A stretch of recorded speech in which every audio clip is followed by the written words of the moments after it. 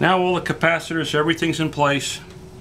What I'm going to do now is what they call the smoke test, or the moment of truth. And we're going to see what's going to happen. So now, let me unplug my iron, turn it off, unplug it.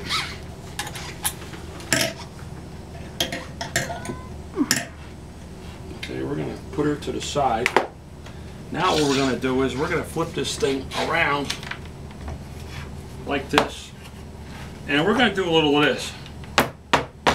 Just going to tap it just a little bit to make sure that any solder or any splatter or anything that was in there is going to come out, and that's it. Now I'm going to undo the power cable, of course. Now, before I do anything, what I'm going to do is this. Make sure that this thing's in the off position. Also, too, there's a few things you're going to need when you're testing this thing to get it going. Going to need a crystal. I got a 40-meter crystal right over here. Going to take this crystal, and I'm going to plug it into the right socket, because they gave you two sockets.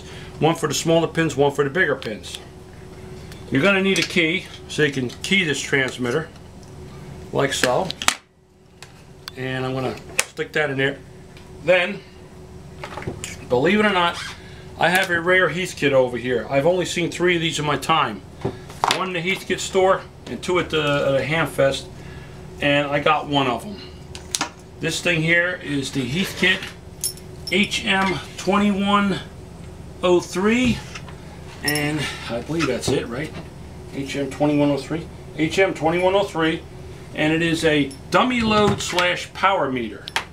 So now what I'm going to do is, if I'm going to power this thing up and see how it goes, I'm going to hook up my coaxial lead to the back of the transmitter, going to the back of the dummy load.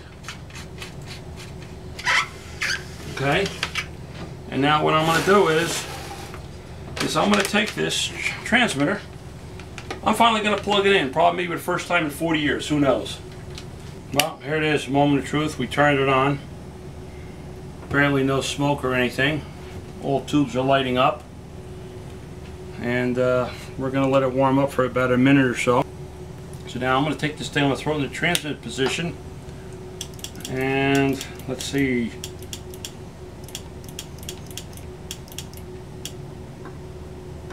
And there is no output. So I'm having problems. So let me just try one thing here.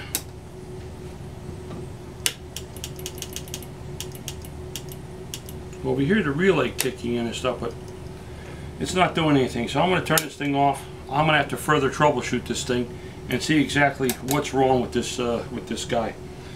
So we'll continue on with it, and we'll go from there. Well, we had a problem before where there wasn't no power out, and we checked the tubes into it. Tubes are fine. Then I says, hey, what about the crystal? And change out the crystal. Turned out the crystal was bad, and that's what I get for buying a 25-cent crystal underneath the flea market table. Replace the crystal. Now you put this thing over in the transmit position, and here you go, folks. And I can sit there and I can actually tune this thing.